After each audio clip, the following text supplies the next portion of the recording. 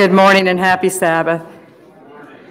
We're happy to be here to worship together at the Miamisburg Seventh-day Adventist Church. And for those of you that are on YouTube Live, we welcome you too. And we're so happy that you're here with us today to worship. And I hope that you will receive a blessing as well as each and every one of you.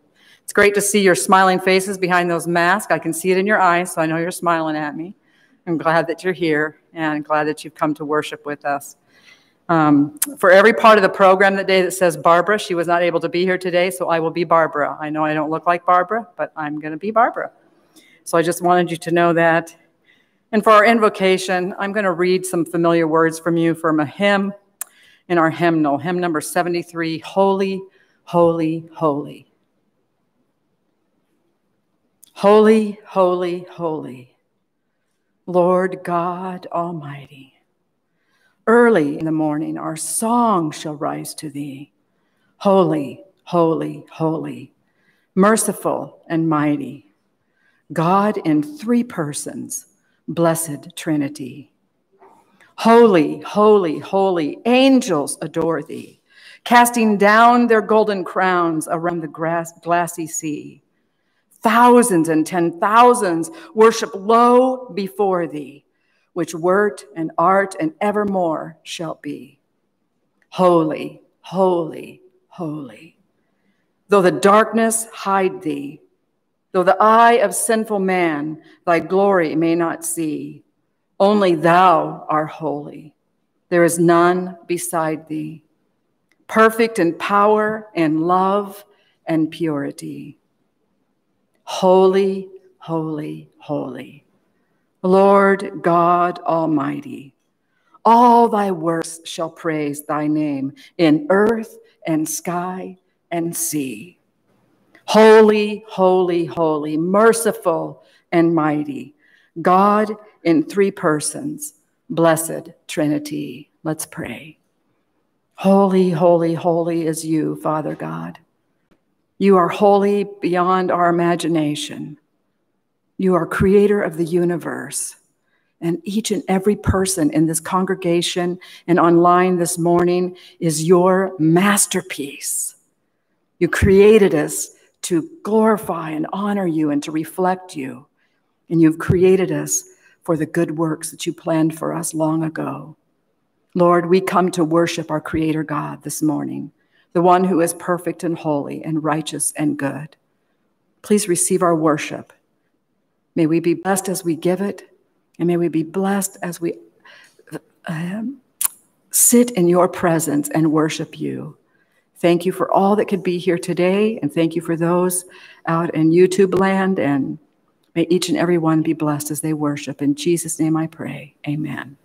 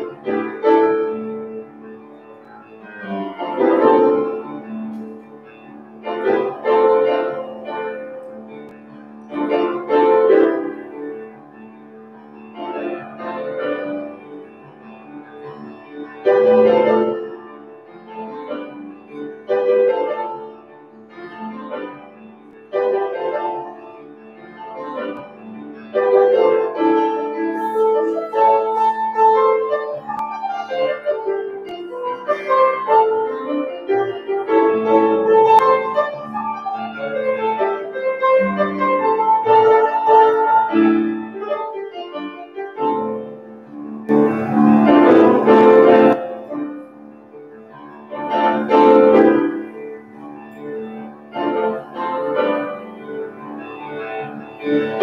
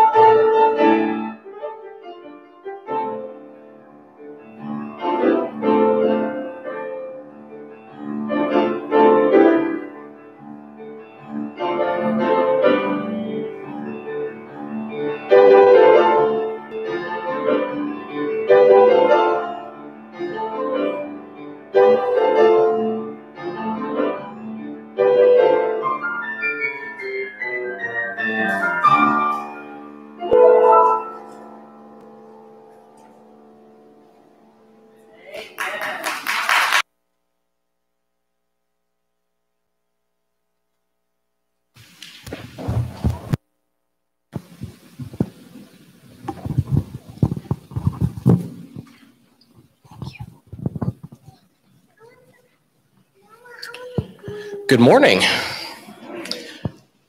I am just very, very amazed at how wonderful and amazing God is. There's a lot of churches that haven't yet opened, and we are fortunate to be able to be here today, and I just thank God for that. I don't know. It's okay. You dance over me while I am unaware. You sing all around, but I never hear the sound. Lord, I'm amazed by you. Lord, I'm amazed by you. Lord, I'm amazed by you. How you love me. Everybody. You dance over me while I am unaware. You sing all around, but I never hear the sound. Lord, I'm amazed by you. Lord, I'm amazed by you. Lord, I'm amazed by you. How you love me.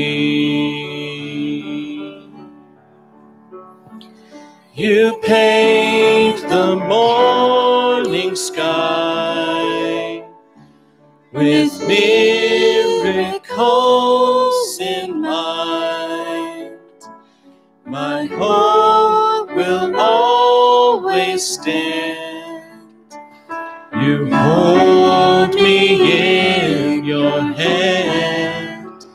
Lord, I'm amazed by you.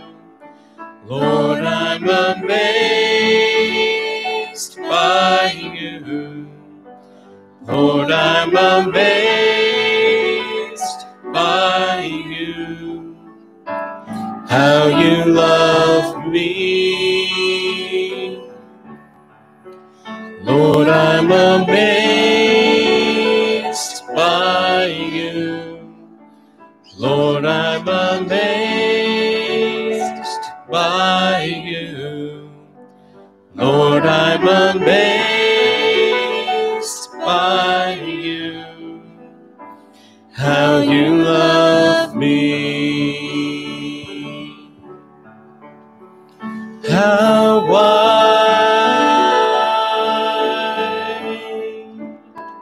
how deep, how great is your love love for me.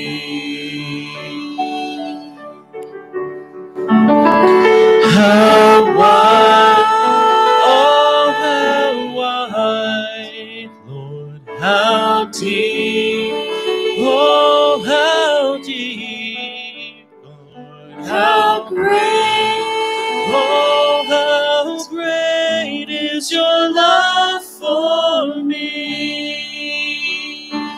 Whoa, Lord, I'm amazed by you. Lord, I'm amazed by you.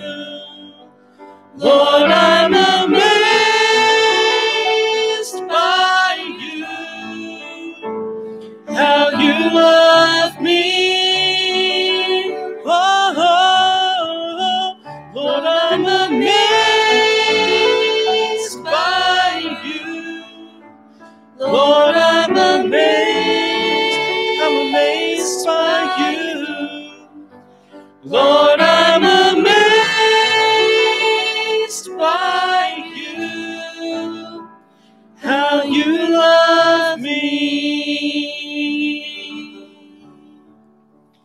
Lord, I'm amazed by you. Lord, I'm amazed by you. Lord, I'm amazed by you. How you love me.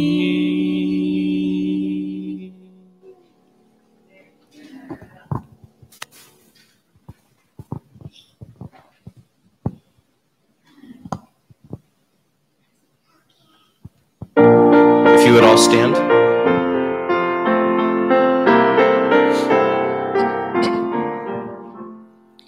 Days are filled with sorrow and care. Hearts are lonely and drear. Burdens are lifted at Calvary. Jesus is very near. Burdens are lifted at Calvary. Calvary, Calvary. Burdens are lifted at Calvary. Jesus is very near. Cast your care on Jesus today. Leave your worry and fear. Burdens are lifted at Calvary. Jesus is very near. Burdens are lifted at Calvary. Calvary, Calvary. Burdens are lifted at Calvary. Jesus is very near. Troubled soul, the Savior can see every heartache and tear. Burdens are lifted at Calvary. Jesus is very near. Burdens are lifted at Calvary. Calvary, Calvary. Burdens are lifted at Calvary. Jesus is very near. You may be seated.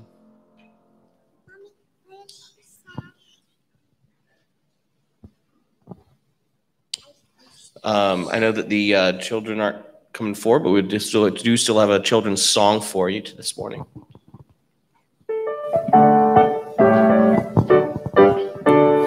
He's still working on me to make me what I ought to be. It took this week to make the moon and stars, the sun and the earth and Jupiter and Mars. How loving and patient he must be. He's still working on me. There really ought to be a sign upon my heart. Don't judge him yet, there's an unfinished part. but I'll be perfect just according to his plan, fashioned by the master's loving hand. He's still working on me to make me what I ought to be. It took him just a week to make the moon and stars, the sun and the earth and Jupiter and Mars. How loving and patient he must be. He's still working on me. The mirror of his word, reflections that I see, make me wonder why he never gave me. He loves me as I get, and I pray. Remember, he's the potter, I'm the clay.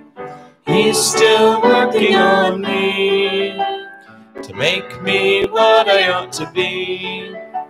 It took him just a week to make the moon and stars, the sun and the earth and Jupiter and Mars. How loving and patient he must be.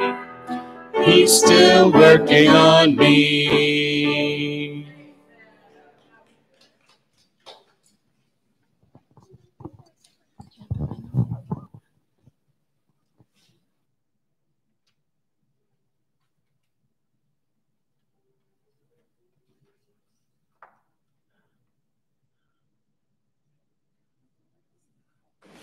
All right, so my children's story today is about whitewater rafting. And I have a little video up there. And I got permission. This is actually Wayne's story. Mr. Wayne King, he actually went whitewater rafting probably about 4 years ago, I want to say. And he went on the upper gully. And some of those rapids are F5s, which are pretty intense. And he's not a young little whippersnapper anymore. And so one of the rides, one of the areas, and I think you'll see, there's a pretty big rock right there. He actually tipped out of the raft, kind of like what they're doing just right there. And he got into kind of one of those whirlpool things. It's pretty dangerous to get into. And that's pretty scary. As you can see how they're going around in a circle? That's kind of what Wayne was doing. And he didn't know what was going to happen because you're pretty much at the mercy of the waves. It's a pretty dangerous sport. I've been whitewater rafting. I've never gone on the upper gully. I enjoy it, but I don't know. That's pretty intense. Those F5s are pretty intense. So, but you know what? As Wayne was kind of getting thrown around by the waves, I really believe his angel was there to protect him and to help him, because somehow, he doesn't quite remember how it happened, but he got back in the raft. And that's kind of a feat in itself. And like I said, he gave me permission to tell this story. And the other part of it is he loves to do things with his family. And just recently, he's been asked to go whitewater rafting again. But he has sought the advice of his family. His daughters actually kind of laid into him really good, and I kind of did myself, and then Mom did too. Well, he saw the light, and he wanted everyone to know that part too, that he is not going to go whitewater rafting again. That he did it once, or he's done it quite a few times, but this last time was his last time. And, you know, when we have that hope in our Heavenly Father, and we're put in the waves of life, because right now, I tell you what, that's how our 2020 is looking right there. These waves are really, right after the other, society's got us pulled every which way. We're being told this, we're being told that, and I hope maybe we can just rely on research, because social media is just not really a good resource. That's just my little 10 cents worth. That a lot of us are professionals. You've got great resources here. If you have any questions, we have doctors, and we have infectious disease doctor. So just rely on your resources, and you know, we have this hope, and let's not let fear take us over when we think of what's happening in the world, because we all know what's coming. We know it's not going to get better. We know that when we rely on the Heavenly Father to get us through, He'll get us through. And when we think about all these waves that are being thrown at us, let's remember one of my favorite songs, and this is just truly an Adventist song. Seventh-day Adventists have this hope. We have this hope that it's inside our hearts. It's at the core of who we are. We believe and we know that the Lord is coming back. And when we see all this turbulence and we are in that raft being thrown everywhere, our hope is in the Lord. And our hope and cast all our fears away, cast them on the Lord, rely on His strength. He will get us through. And somehow, just like Wayne got back into that raft, we will get back into that raft. And we will sing hallelujah to our Heavenly Father when He comes back for us.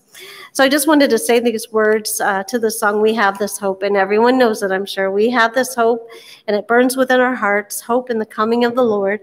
We have the faith that Christ alone imparts, faith in the promise of His word.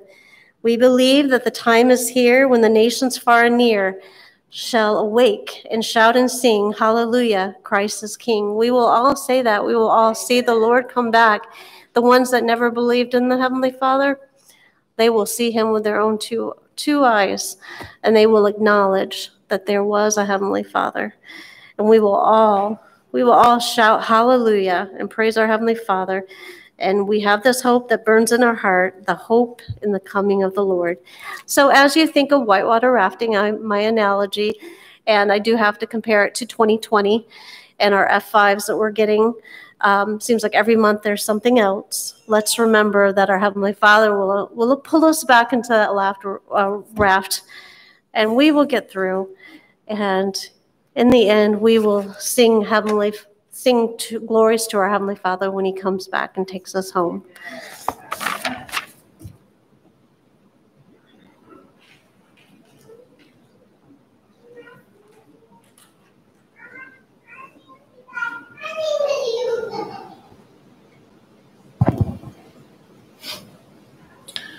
So at this time, we're not going to be collecting the tithes and offering, but after service, if you are here, there's a box where you can deposit your tithes and offerings. And for those of you watching on YouTube Live, you can give online or by sending it in the mail. And we thank you for everything that you're doing. I'd like to share a verse with you.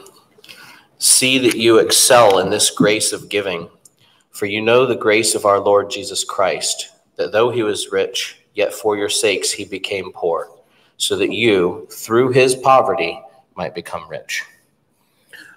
Lord, I thank you for this time that we have, that we can be here worshiping you. We thank you for all that you give us, and we do give back what we can. I pray that you would take our gifts, our tithes, and our offerings and use them for glorious things in your kingdom. In Jesus' name I pray. Amen. I'm sorry. Okay. Okay. I jumped the gun and I apologize to everyone. No apology necessary.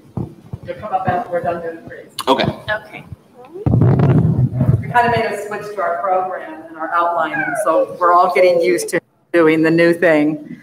So it is time to give thanks to the Lord, for He is good and His mercy dwells forever and His love dwells forever. So our microphones are here on the left and the right, and we would just love for you to give praises this morning. How's the Lord blessing you? Maybe you have a prayer request that you would like to share with your church family. And please don't be afraid of coming to the microphone. These are all people who love you and care about you, and they want to hear your joys. And you know, your testimony today, your praise or your prayer request might just encourage someone else to get up out of their seat and share something that they want to share. Anyone have anything they want to share this morning? Sheila. A lot of you don't know my son was in a really, really bad accident back on, I think it was May 13 or 14. There was a fatality. The car had been held in impound. We just got it back. It's been 2 months, a little over 2 months.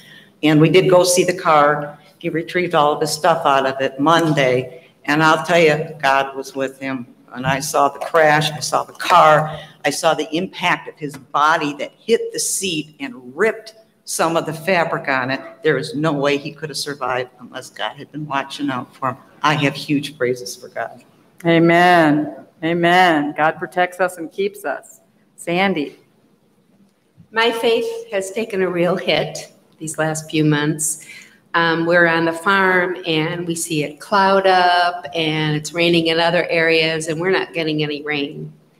And everything, of course, is turning brown. And then my daughter has been struggling over the year with terrible migraines, so much that she's having trouble working, moving, functioning. And I keep begging God to please remove them, and it's not happening. And God reminded me to start looking at the blessings I do have, not to keep my focus on the things that I'm not seeing that I want to happen. And I'm realizing we're in good health. We're safe. There's a lot of turmoil going on in the world, and God has protected us from it. Our church family is being able to meet, and it is a real blessing. So many places they're prohibiting it. So God is blessing us, blessing me, and reminding me of how faithful He is. So I praise God. Amen. Miss Sylvia. Time really flies by. And I have 2 grandsons that have just passed their MCAT scores, which is the test they have to take before they apply to medical school. Both have passed with good grades. Now they are waiting for interviews to know where they will do their medical school. And these young men are tall. I can be up to their shoulder, and they still come and give Grandma hugs and kisses, and they're just wonderful kids. I'm going to praise the Lord. Before they have their tests, I always ask them, they say, I'm praying for you. And they say, thank you, Grandma.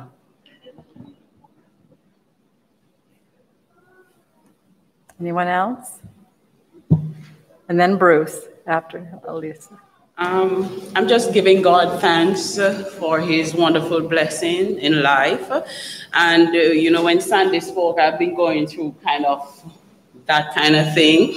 And this week I read in my devotion, and the Lord reminded me, He said, here's a victory that overcomes the world, even our faith.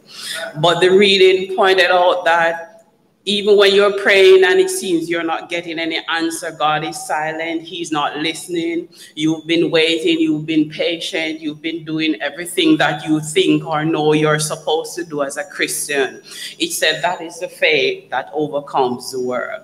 So I just want to encourage us all that the storms that are blowing out here in the world, that everything is being thrown at us, God is saying, I'm still there, even though it seems as if I'm quiet, I'm still there, I'm right here.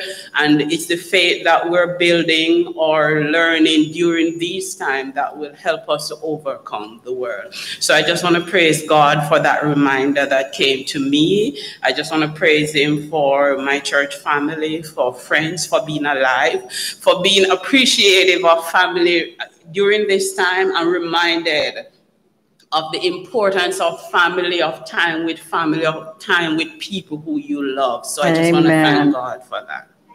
Bruce? I want to thank the Lord for sounding good. Amen. You guys, you have no idea.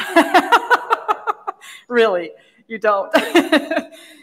This team back here, you just have no idea how many hours we have spent and cried, at least me, or just frustration of trying to figure it out. We finally got a guy from the conference, Casper, and he came and helped us and gave us some extremely good advice, and God is so good. Deidre? Good morning, everyone. I just want to praise the Lord for the Miamisburg church family. Amen. I have to say to you, sometimes I don't think you know how good you have it. You have some wonderful people here. And I was asked in March to come to Orlando and sing for a big gala for a spiritual festival that would contribute money through fundraising for students in music school, African-American students who were studying music. Well, because of COVID, they closed it down. So now the gentleman is saying to me, can you just record the 3 songs that we needed you to do? And Bruce and his lovely wife and Terry came here with me. What day was it, y'all? Wednesday? Raul. And Raul. Oh, where's Raul? I forgot Raul was the cameraman. And they recorded the songs. I sent them to the gentleman. He's very pleased with them. He loves your backdrop. They had the cross lit and the beautiful stained glass. It turned out really well. Thank you, thank you, thank you. Amen. And thank you for having such wonderful people here at Meigsburg. Amen. Amen. God is good. Dave? Just a couple of observations. I feel better when I'm not following the news closely. Yes, yes. Amen. And I've come to realize that this is a time of testing.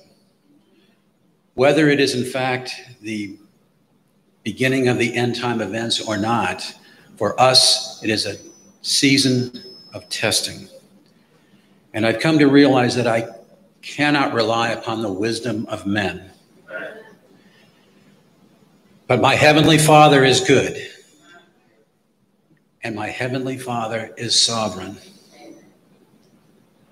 And He will watch over us. He will watch over us, whether we know it or not, whether we perceive it or not. Fall into His arms in times of trouble, and you will find Him faithful in His love for you. Amen. Amen. Anybody else? The Lord has taught me a lesson yesterday, and it struck me or reminded me as they were singing the children's song, He's Still Working on Me. And I took a 11-year-old and a 12-year-old canoeing yesterday, and it was a challenge. It was fun, but it was a challenge. And I'm trying to instruct them and teach them how to what rowing looks like. And if you're on the left, you go right, and if you're on the right, you go left. And somehow they couldn't get that down. And as I was starting to feel frustrated, the Lord reminded me of that text in Ephesians, and be patient with one another's faults. You know, He's still working on us, still teaching us. And just as as we're trying to teach our little children, so is God teaching us. And after the day was all done, even if my couple moments of frustration, they both came to me and gave me a hug and said, Pastor Lori, we had such a good time. And, you know, that's how our Heavenly Father is. He comes and embraces us in spite of ourselves. And He just loves us the way we are. And He's so patient with us and so caring for us. So now at this time, Isaac and Sarah can come up and lead us in our prayer song, and then we'll have prayer.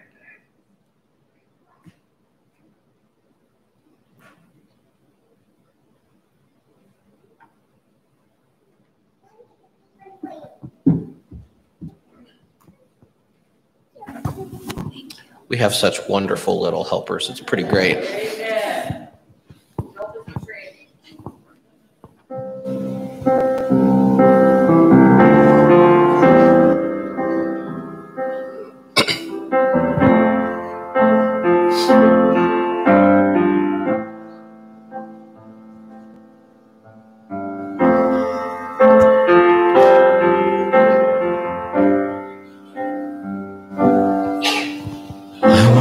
Was lost, but now I'm found. I once was lost, but now I'm found. So far away, but I'm home now. I once was lost, but now I'm found. And now my life song sings. I once was blind, but now I see. see. I once was blind,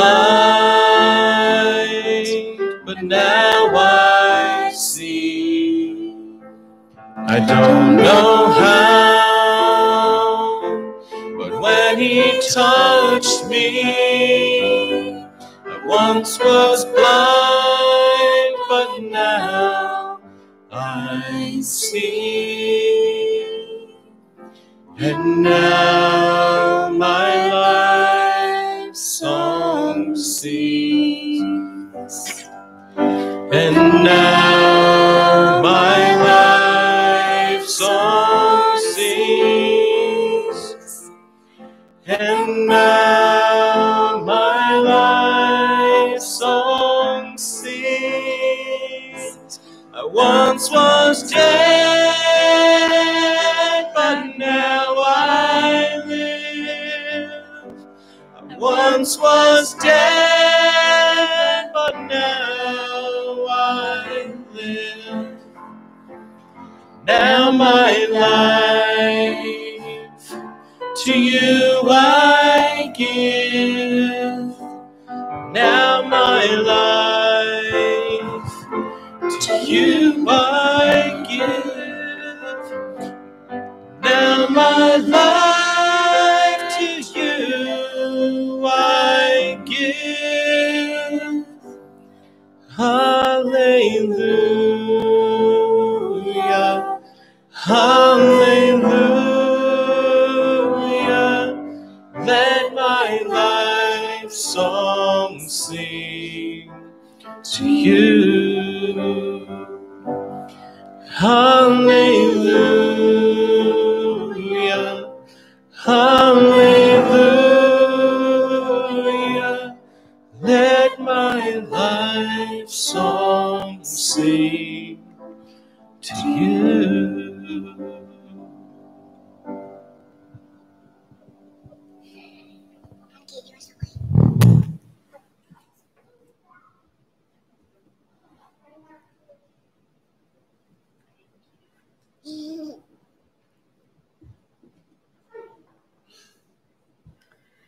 Those of you who would like to kneel, I invite you to kneel. Those of you who want to bow in your pew, I invite you to bow. And those of you who would like to stand, I welcome you to stand as we pray to our Maker.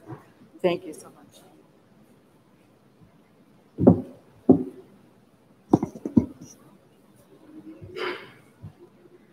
Father, happy Sabbath.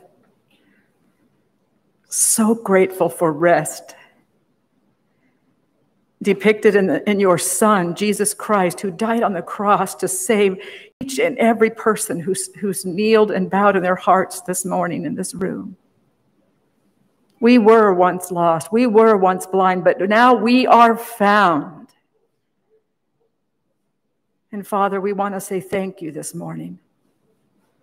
I want to say thank you for being our Creator God. Thank you for loving us. Thank you for never giving up on us. Thank you for pursuing us. Thank you for pursuing those that we love. Oh, Jesus, send your Spirit to draw them nigh to thee. All the names in this jar, Lord, represent people that we love. You know every name. You saw us write them down. You saw us put them in the jar. You hear our heart's prayers every day as we continually ask you to please go get that lost sheep, Father God. Use us. Give us holy boldness that we might witness to those we love. That we might shine love that only can come from Jesus. Lord, this morning you have heard the many praises and the many, many requests. Thank you for protecting Justin in that car accident. Thank you for the grandchildren who love us and are doing well in school. Thank you for being with us when our faith is tested and we don't understand why a prayer is not answered. But Lord, we know you are with us. We know it in our brain, and sometimes we don't always feel it in our heart, and sometimes it's hard to cling when we're struggling so deeply. But God, you are faithful. Thank you for a sound team that has labored so hard and so long to try to bring together a good audio and visual for our YouTube live channel, Lord, as we live in these new normals of things that we need to do. Thank you for a church family that is willing to help and is always ready to give. Lord, I am sure there are many unspoken requests in this congregation this morning. And I pause for a moment to allow them to lift them to your throne.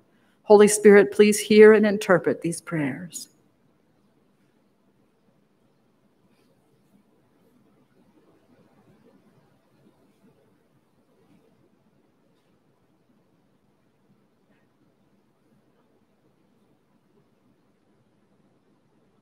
Thank you, Father, for hearing. Thank you for loving. Thank you for giving. We come here this morning to worship you. I pray that your heart has been blessed with what gifts have been presented so far. May you be with the speaker, be with me, and anoint my lips that I can share the message you've asked me to share today is my prayer in Jesus' name. Amen.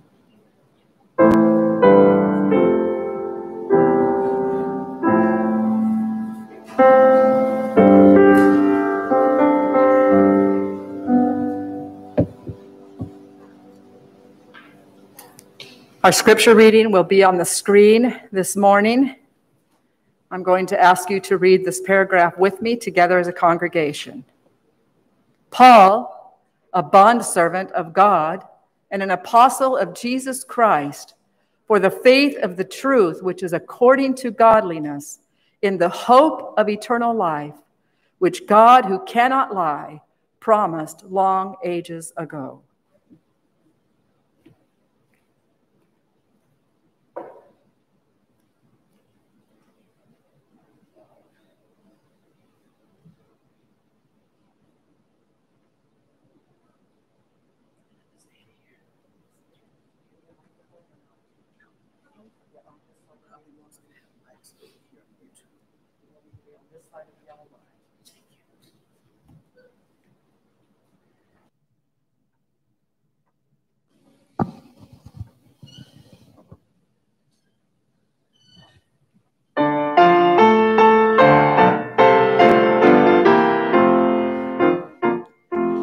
I got a crown up in that kingdom, ain't that good news? I got a crown up in that kingdom, ain't that good news? I'm gonna lay down at this world, gonna shoulder up my cross, gonna take it home to my Jesus, ain't that good news? I got a robe up in that kingdom, ain't that good news? Got a robe up in that kingdom, ain't that good news? Well, I'm gonna lay down at this world, gonna shoulder up my cross, gonna take it home to my Jesus, ain't that good news? I got news to tell you. I got good news. I got news to tell you. I got good news. Well, he woke me up this morning and he started me on my way. I got news to tell you. I got good news. I got a Savior in that kingdom, ain't that good news? I got a Savior in that kingdom, ain't that good news? Well, I'm gonna lay down this world, gonna shoulder up my cross, I'm gonna take it home to my Jesus, ain't that good news? Good news! Good news, my Lord, ain't that good news?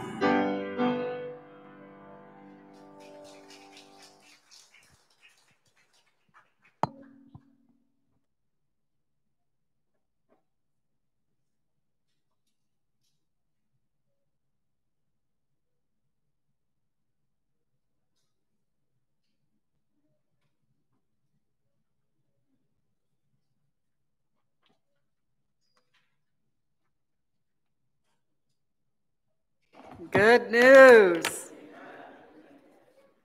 We have good news, and that is the truth.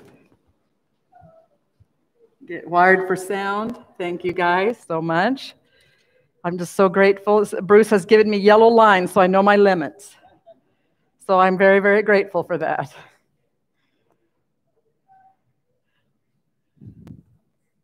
Set my mask there out of the way and get things situated.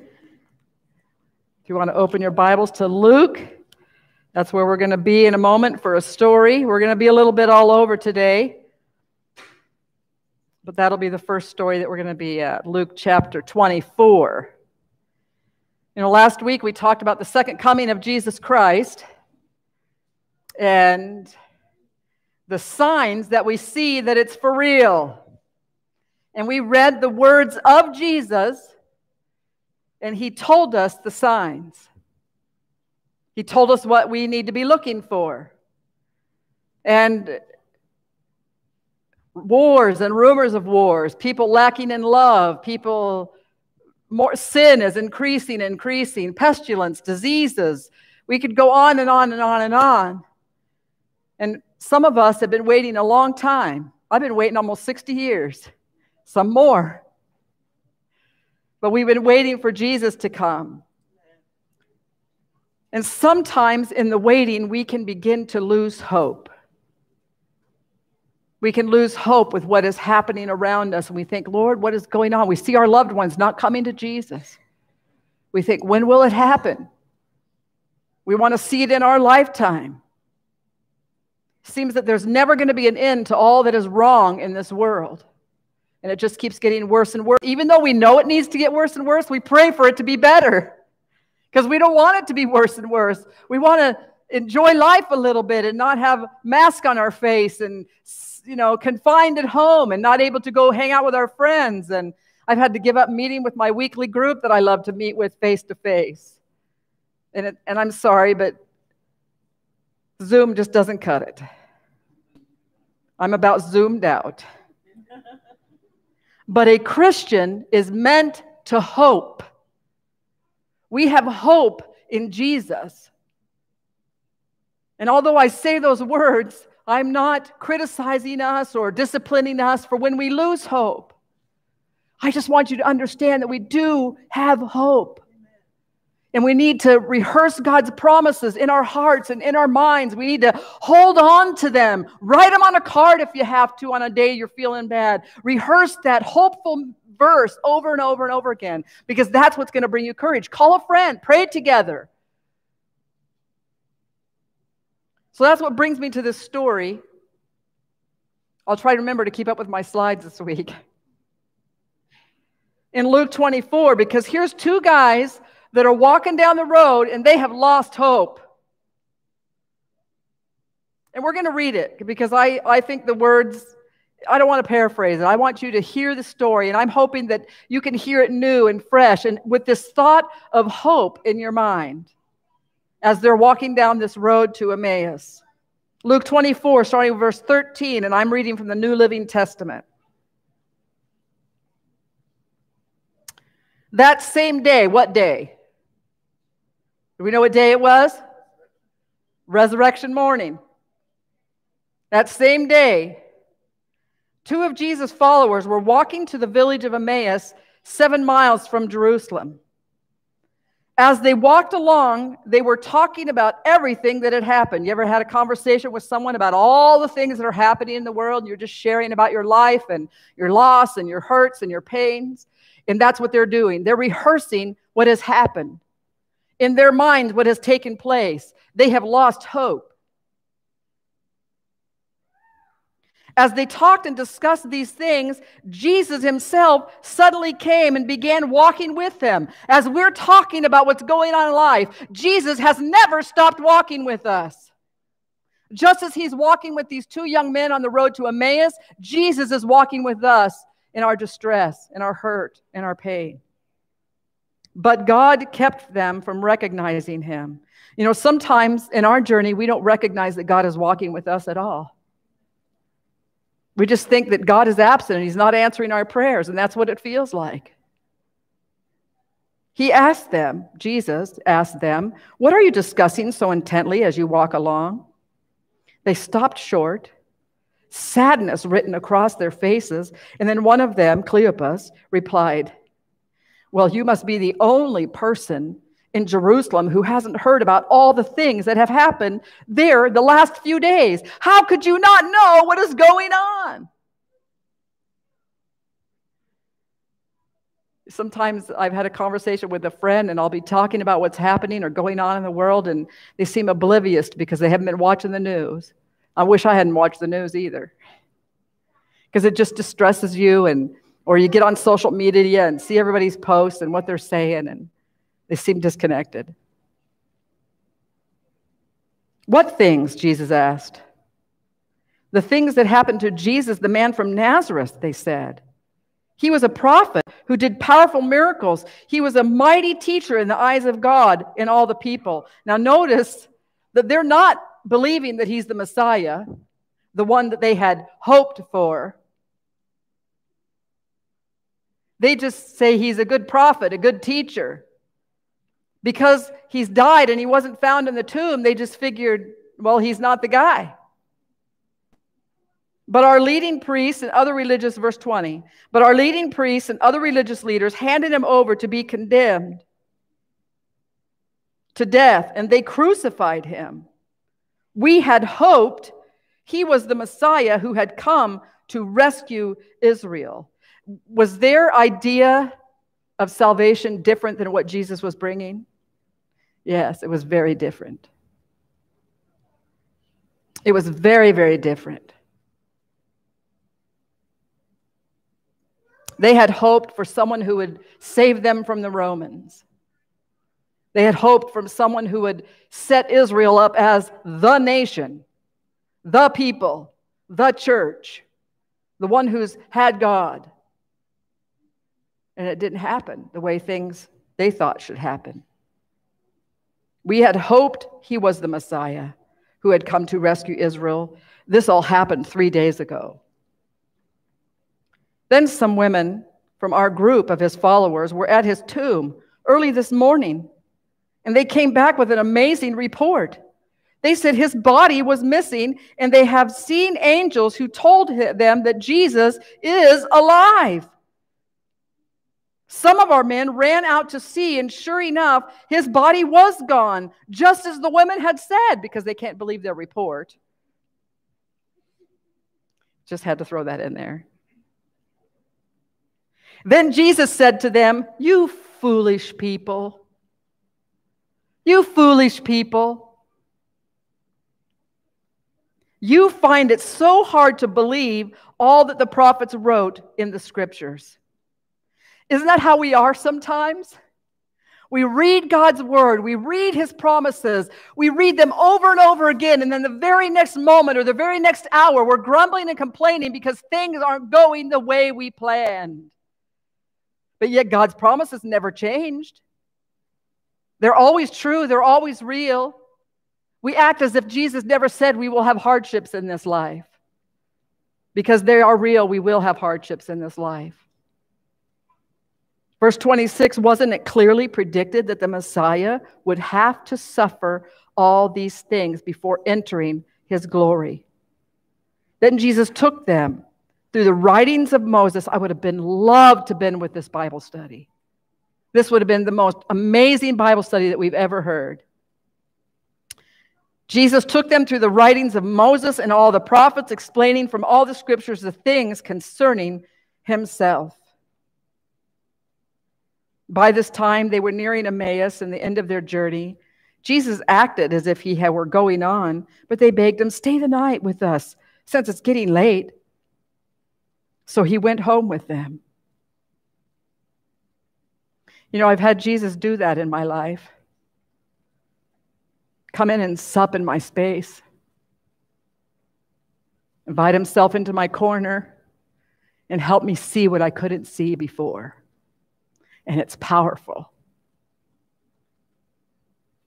And I'm humbled and I'm amazed how patient our God is. as Jesus is walking with them and he's breaking the bread and he's opening the word so that they can know and understand. And as they sat down to eat, he took the bread and he blessed it, and then he broke it and he gives it to them, and suddenly their eyes are opened. Their eyes are opened, and they recognized him, and at that moment he disappeared. They said to each other, "Didn't our hearts burn within us as he talked with us on the road and explained the scriptures to us?" And within the hour, they were on their way back to Jerusalem. I can imagine they ran like as fast as they could. There they found the 11 disciples and the others who had gathered with them, who said to them, "The Lord has really risen." He appeared to Peter. It's true. It's real. Our hopes have been realized. What we thought wasn't true is true. What didn't come to pass did come to pass. Jesus is the Messiah.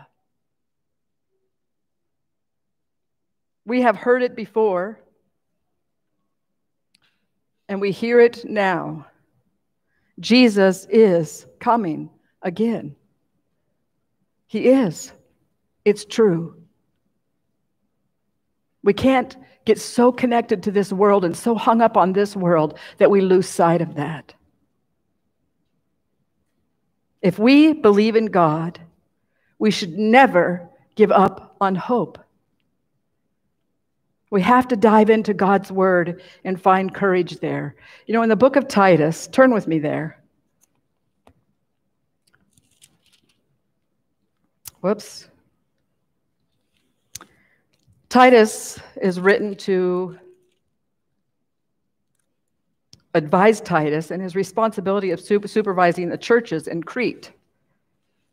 Now, we're not here to study the book of Titus, but I noticed something in the book of Titus, that 3 times Paul encourages them to have hope. The first one is the scripture that we read this morning. It says, "Paul, a bondservant of God and an apostle of Jesus Christ, for the faith of those chosen of God and the knowledge of the truth, which is according to godliness, in the hope of eternal life." That's why I'm writing you, "which God, who cannot lie, he promised ages ago." And if you flip with me over to chapter 2, verse 13, while we look forward with hope to that wonderful day when the glory of our great God and Savior, Jesus Christ, will be revealed, Paul is saying, I believe it now more than I ever did because of what I've experienced, because of my experience on the Damascus Road. He's saying there is hope. Jesus is real. He's alive. He's in heaven. He's in the kingdom. We have hope of eternal life in the second coming. Chapter 3, verse 7. Turn with me. It's not on the screen. "Because of his grace, the grace of Jesus, he declared us righteous and gave us confidence," or hope, this word means, "that we will inherit eternal life." Hope is necessary for the human spirit, just as necessary to the human spirit as oxygen is to life. That is my belief. I looked it up. In the Bible, hope is mentioned about 180 times. You can go Bible Gateway or whatever you want to do. Out of those 180 times, 50 plus, a little over 50, always are connected in some way to finding hope alone in God. We have hope alone in God. Now, we might have placed our hope in something else. Maybe we placed our hopes in the job that we thought would make us lots of money and give us what we want.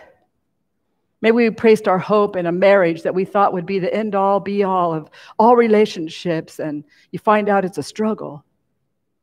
Maybe we put our hope in our children. We make them our life and our goals, and we want to see things fulfilled in their lives, and when things don't turn out the way we thought they should have, we're disappointed. Maybe we've lost a loved one, and we prayed and prayed and prayed for God to heal them. I had so much hope that God could heal my brother, and I begged for it. I pleaded for it. And when I saw him getting just a little bit better, I was like, oh, God's going to do it. God's going to heal my brother. But he didn't.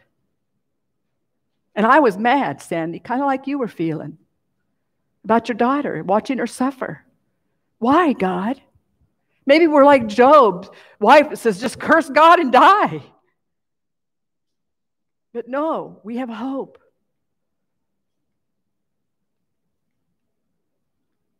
I already said that. I'm trying to get this to click, and it's not wanting to be obedient. Whoops. Romans 15:13 says, now may the God of hope fill you with all joy and peace in believing, so that you will abound in hope by the power of the Holy Spirit. That's a prayer that we can pray for ourselves. We can turn that scripture into a prayer. Say, Lord, please, may your hope fill my heart with joy and peace. May I believe like I've never believed before, so that you will abound in hope in my life and the power of the Holy Spirit. Ask for that. Put it on a card. Use it every day. Ask the Lord to give you courage. 2 Thessalonians 2:16 and 17. Now may our Lord Jesus Christ himself and God our Father, who has loved us and given us eternal comfort and good hope by grace, comfort and strengthen your hearts in every good work and word.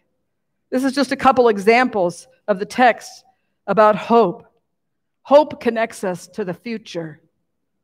Hope gives us vision for what will be. Just as our memories connect us with the past, hope is what will be. We can think back on what has happened, and we can't change that. But we have a hope in a future that will change our lives miraculously in the twinkling of an eye. God will change us. Sometimes our hopes are very misplaced.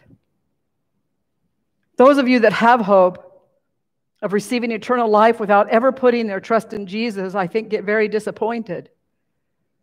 We think that we can just believe and Jesus will take care of all the rest, and we don't want to follow what his word says. We don't want to live the life that the scripture is calling us to. But it just can't be here. It has to be here. I mean, we need to know it here, but it needs to make itself 6 inches deeper down into my heart. We need to know it, that it's true. There are 3 reasons that we can have hope that Paul is speaking of. Word of God points us to hope. The cross of Christ points us to hope. And the resurrection points us to hope. It gives us hope. We're going to look at a few texts about the Word of God, what Paul says. For whatever was written in earlier times, Romans 15:4, whatever was written in earlier times was written for our instruction, so that though through perseverance and the encouragement of the scriptures, we might have hope. Now, as I was reading that text, what was their scriptures? Did they have what we have? They don't have what we have. They just had the Torah, maybe the Psalms, Proverbs. So their Bible was much thinner than our Bible.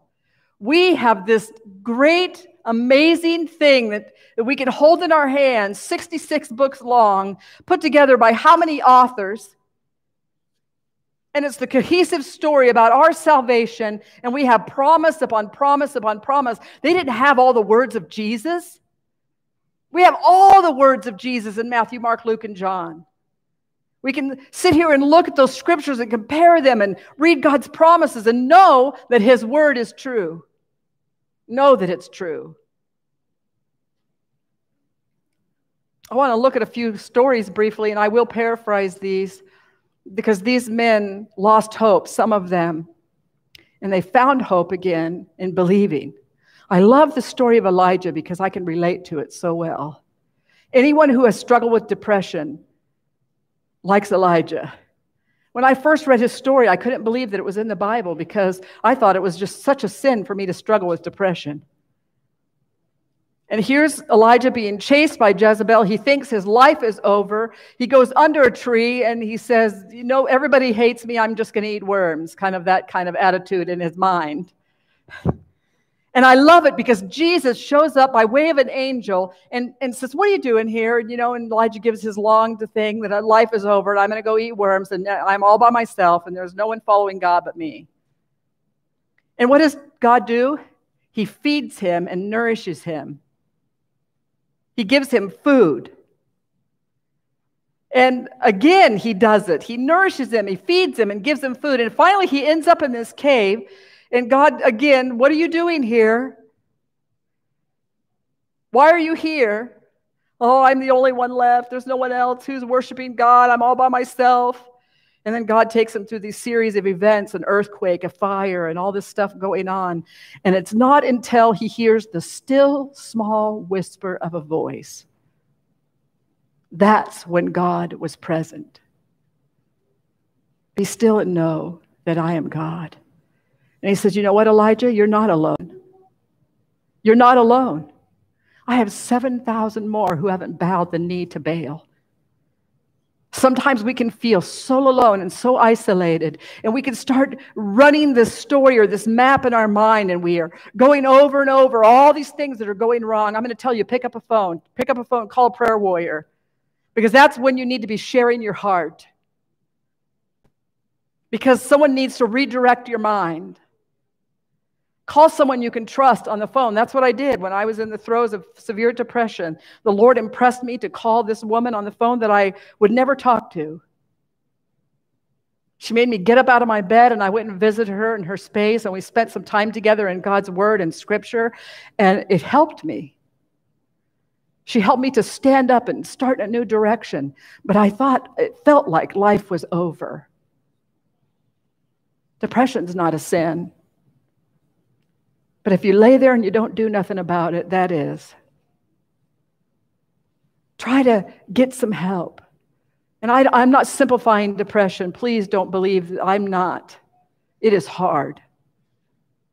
Some people have very chronic depression. It's very, very difficult. What about the story of David? I love the story of David. He was just doing what he was told by Dad, taking some food out to his brothers. They're all there. They're all, what are you doing here? You're just here because you're trying to check up on us. What are you doing? And of course, he's like this 17-year-old young man. He's very, very curious, and he wants to know what's going on. And they tell him the story, of whoever can go out and kill this giant, they're going to get Saul's daughter as a wife. I'll do this. And of course, they think that he's just so proud and full of himself, and how can you possibly go kill a giant? You're just some kid. We all know the story very, very well. This is one situation where this young man knows who God is. He has not lost hope. And he says, what does he say? You come to me with sword, spear, and javelin, but I come to you in the name of the Lord and heaven's armies. Have you ever faced a giant in your life? I think every single one of us can put up our hand and say, yes, we have faced giants in our lives. We had no idea how we would overcome. Caregiving my dad was one of the most difficult things that I ever did. It felt like a giant in my life. Watching him decline and lose his mind. I was exhausted, cried a lot. Every day I got in the Word and I sought strength from my Creator, knowing that He was the only one who could help me face the giant every single day. And did David face that giant? Oh, yes, he did. Because he knew who his God was. He knew who his hope was in. And it's kind of a gory story. He goes out there, hits him with a rock, and then chops his head off with a sword. Who needs television? How about the story of Joseph? Arrogant little guy, liked to flash his dreams in front of his brothers and his father. He was spoiled, had the coat of many colors. I'm sure there was much jealousy.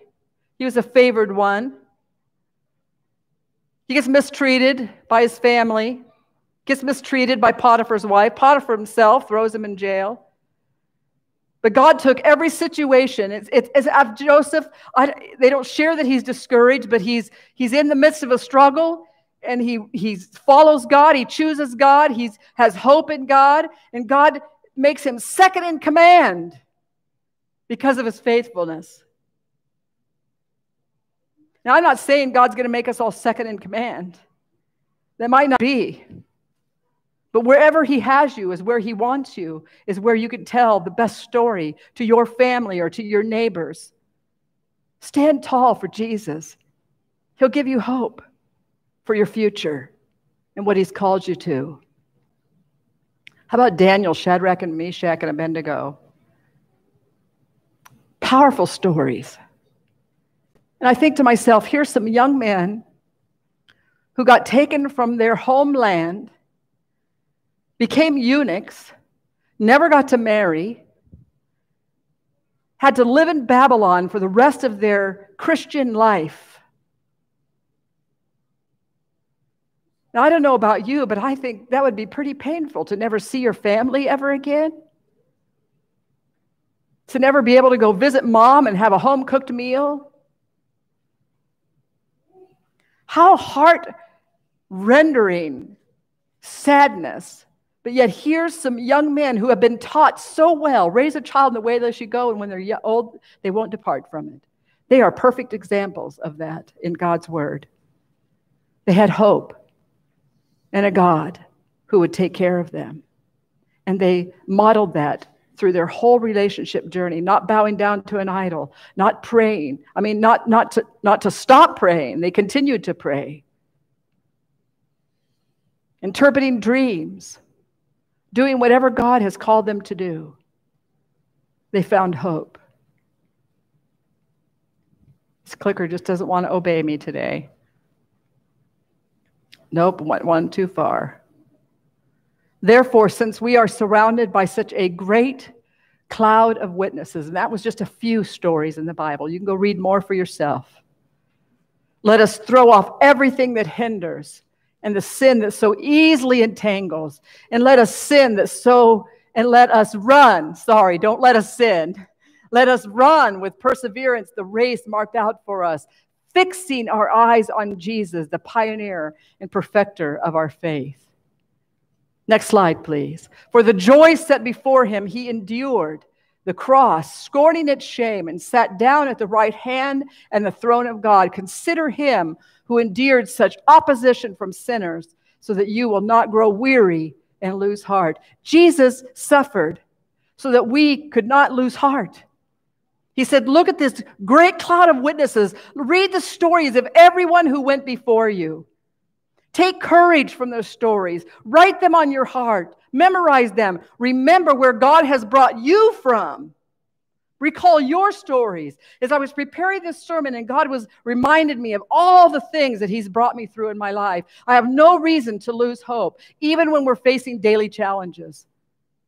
Because if, like David, we truly believe in the God that we serve, we have no reason to lose hope.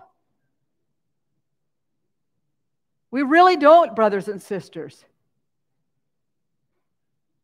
Just like our song says, we have this hope. We can trust in our Heavenly Father. Cross of Christ. Greater love has no one than this, that one lay down his life for his friends. That's what Jesus did for us. You know, out of all of the religions, our God is the only God who pursues us. We don't have to appease our God. He gives himself that we might have salvation. All other gods in the universe, all other created gods, not the creator God, but the created gods, you have to appease them. Our God is not like that. I praise the Lord for that. Next slide. He who did not spare his own son, but delivered him over for all of us, for us all, how will he not also with him freely give us all things? If God gave us his son on a cross so that we might have salvation, then he must care about every other detail of our life. But the number one priority was salvation. All the rest is we have to get through this world so that we can have eternity and live with him forever.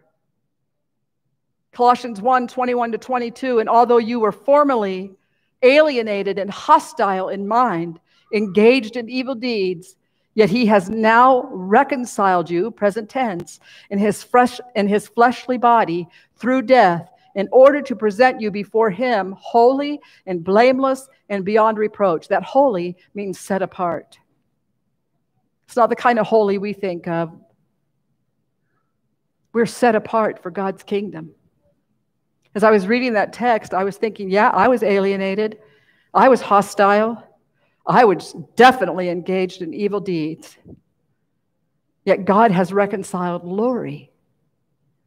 God has reconciled me in his fleshly body through his death in order that Lori can be presented before him, set apart, blameless, and beyond reproach. We either believe it or we don't. That's God's promise. That's his word. We have hope. How about the empty tomb? Because if Jesus isn't resurrected, the cross isn't enough, brothers and sisters. The cross is not enough. He must be resurrected. For us to have resurrected life, Jesus has to have resurrected life. Or do you not know that all of us who have been baptized into Christ Jesus, have been baptized into his death? Therefore, we have been buried with him through baptism into death, so that as Christ was raised from the dead through the glory of the Father, so we too might walk in newness of life. Next slide.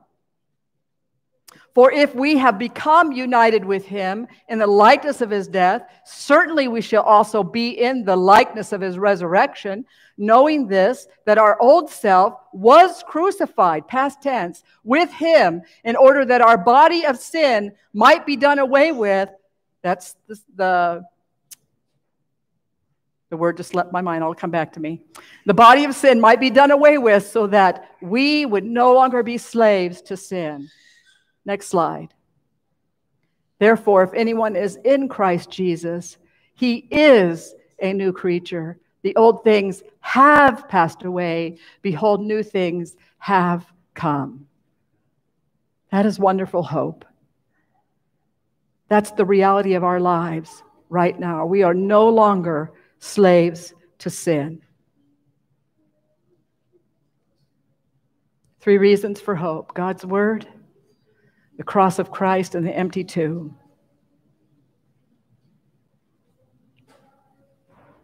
Next slide. Life with Christ is an endless hope. Life without Christ is a hopeless end. Could not find who that quote was by. Bruce always finds them for me, so I'll leave it to him. So I'm asking you today, do you have hope?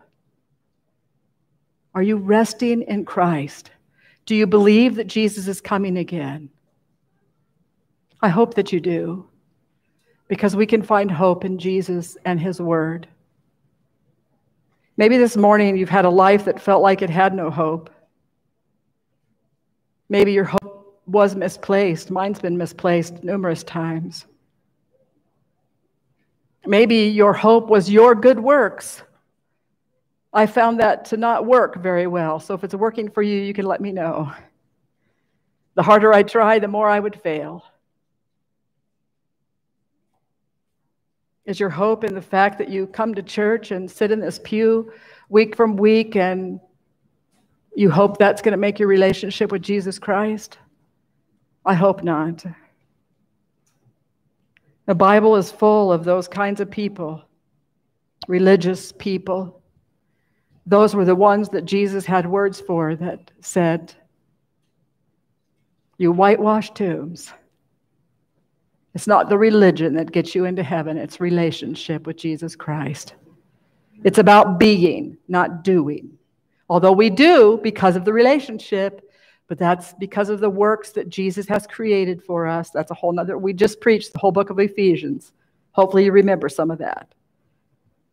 Your hope needs to be in Jesus, in Christ alone. Let's sing that song together, for he is our only hope.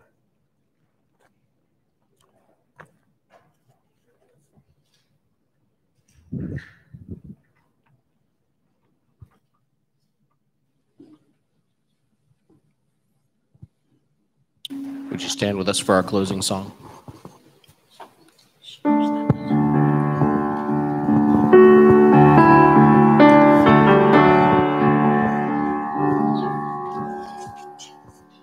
In Christ alone, my heart is found. He is my life, my strength, my song. This cornerstone, this solid ground, firm through the fiercest drought and storm. What heights of love, what depths of peace, when fears are still, when striving cease. My comforter, my all in all, here in the love of Christ I stand. In Christ alone, who took on flesh, fullness of God in helpless babe, this gift of love and righteousness, scorned by the ones he came to save. Till on that cross, as Jesus died, the wrath of God was satisfied. For every sin on him was laid. Here in the death of Christ I live.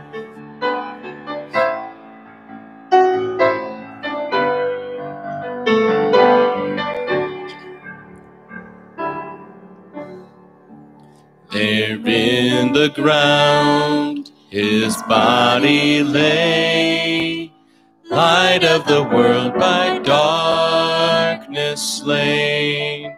Then bursting forth in glorious day, up from the grave he rose again. And as he stands in victory, sin's curse has lost its grip on me.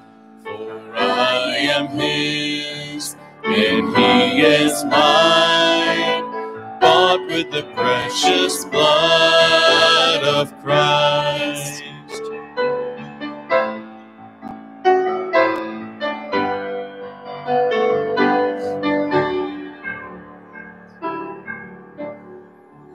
No guilt in life, no fear in death.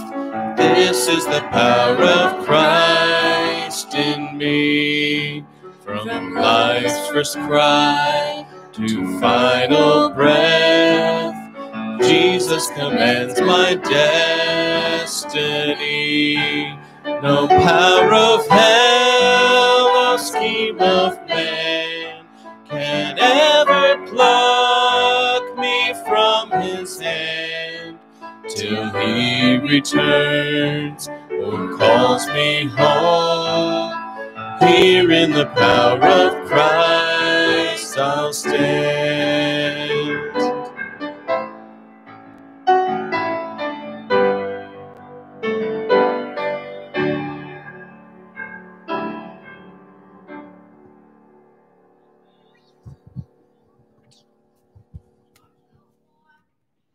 Just give me a second. Heavenly Father, Lord, we do stand in you. We want to stand in you. Lord, we fail at it often, but we realize and understand that it is in Christ alone that we have hope. We can't hope in anything in this world. Things are kind of going crazy in our world, Lord, and we see it, we know it, we understand that. You're coming soon, but Lord, it's so hard to wait. But teach us to wait on you. Teach us to cling to the cross and the resurrection and to know and believe in our hearts and in our minds that you have done it all. It is done. It is finished. We trust you, Lord. We love you. Help us to love you more. Help us to trust in you more. Help us to realize the hope that we have for every single day. May we wake up and claim each day anew in Jesus Christ and live for you alone. That is my prayer. In Jesus' name, amen. You may be seated. Remember that you'll be dismissed row by row after the postlude.